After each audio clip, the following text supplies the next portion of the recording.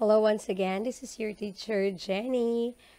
Join me here for another discussion on finding the area under the normal curve or normal distribution. So we have here find the area for z greater than negative 1.23. So we have here greater than. If we are going to illustrate that one here on the normal curve, so we have negative 1.23, locating that one, it's on the left side of your zero or the center or the mean. So somewhere here. And then we have greater than in there. So that means to say the z values that are greater than negative 1.23 are the ones on the right side of that z value. So we will be shading to your right side.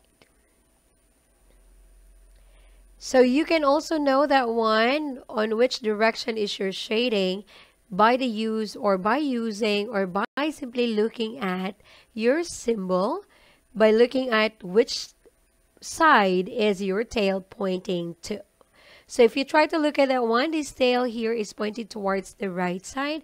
So your shading will also be following that direction of your pointer as to the right side. So here we have this as the area, so we know what to do. We are also following the SSS and the OSA for this one. So we have here right side. This one here is pointing towards the right side. So the direction of the shading is right. And we have here Z value, which is negative. We have that one as the location is on the left side. So we have right, we have left. That will be under opposite side we add. So adding 0.5 because we don't have any other z value. We only have one z value there. So what we'll be adding is the 0.5 as the area and also with the area equivalent to 1.23. Locating that one on the z table, we have 1.23 here, 1.2 on the column, and then 3 as the last digit of the headers. We go down and move across. This is the area. So we have 0.3907.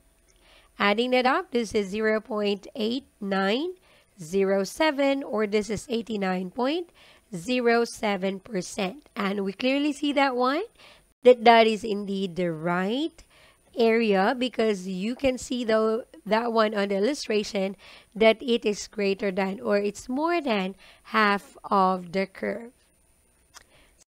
So once again, you are to use SSS or the OSA in here.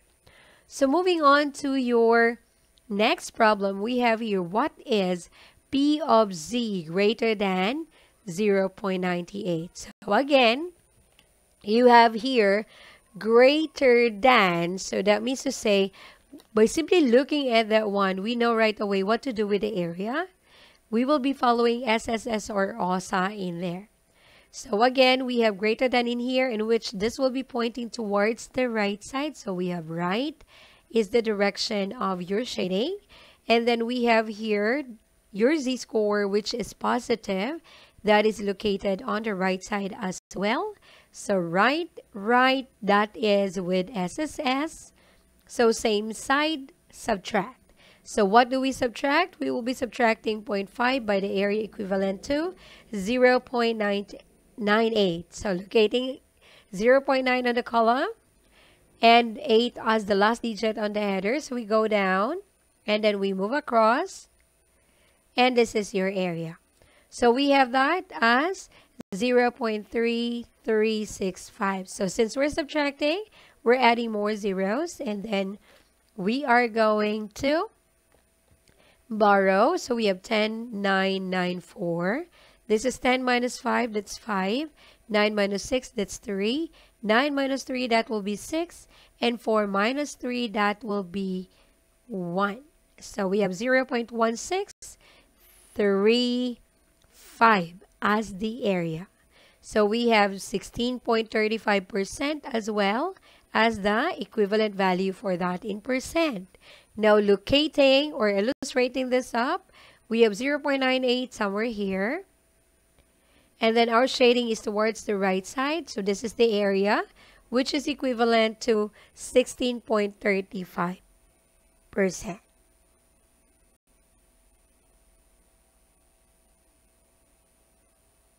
Okay, so I hope that works fine for everybody. So let's go for the next one. So next one is find the area to the right. So instead of us having the symbol, we have now to the right as your indicator to the direction of your shading for the area. So we have to the right here, and then we have a negative value for your z-score or z-value. This is located on the left side, so we know what to do. We have right, we have left, so we follow OSA, opposite side, we add. So we're adding 0.5, and so with the area equivalent to 0.36, locating 0.3 on the column, and 6 is the last digit on the header. We go down and move across. This is your area, so we have 0.1406. And we're adding. So that will be equal to 0.6406. Locating negative 0.36, that might be somewhere here. And our shading will be towards the right side. So this is really making sense that our area there is 64.06% because it covers more than half of the curve. So once again, I hope you've learned something from me out of those finding the area. So kindly check up the other videos related to finding the area for the normal distribution.